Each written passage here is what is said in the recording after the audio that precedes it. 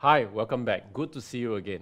Today we're going to go on a new section on electricity. We're going to talk about conventional current flow, electrons flow, and an introduction to Ohm's law. Okay, so this is going to be quite simple.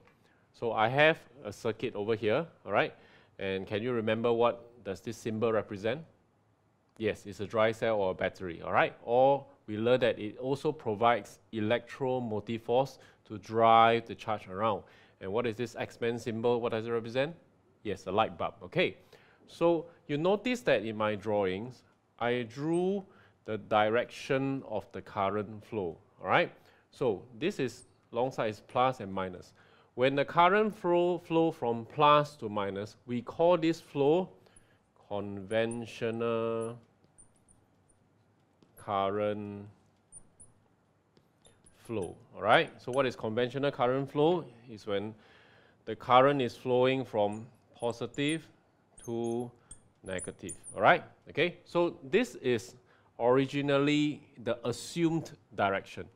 And then later on, through the availability of better research and equipment, you know what they realized?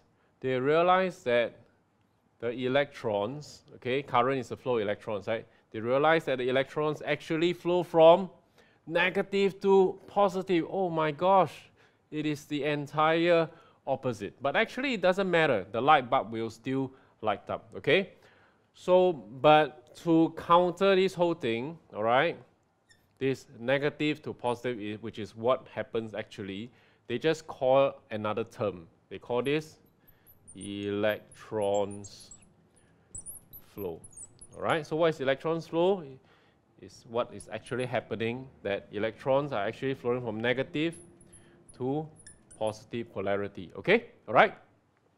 But in all our drawing from now on, we always use conventional current flow, okay? But in actual life, it's actually moving from minus to plus, okay? So what is conventional current flow? Plus to minus, electrons minus to plus. Easy peasy, okay? Next, let's look at this other circuit diagram, okay? What's the difference between this and this? If the light bulb is the same. Yes, you notice that there are two dry cells over here. Two dry cells put together. What does it provide? A higher EMF, a higher electromotive force that will drive. So in a certain sense, our V has gone up, okay? And then my question to you is, what do you think will happen to the current when we have an increased EMF?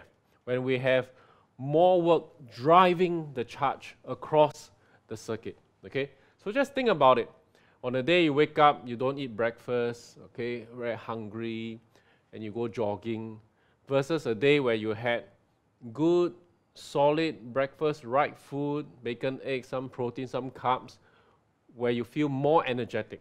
Which morning would you feel that you can run faster? The one that you ate more or the one that you didn't eat at all?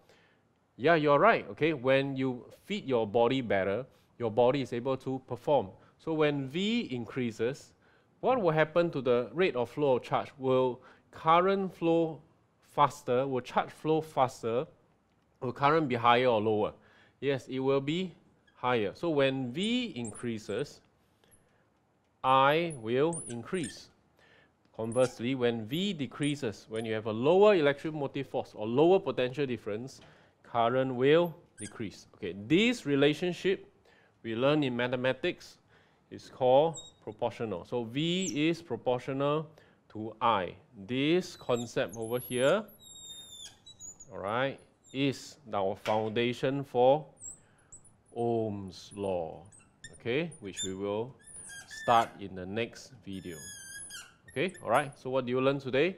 You learn conventional current flow, which is flowing from plus to minus.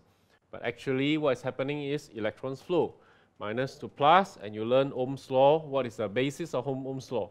Potential difference, or EMF, is proportional to current, which is the rate of flow of charge. See you in the next video.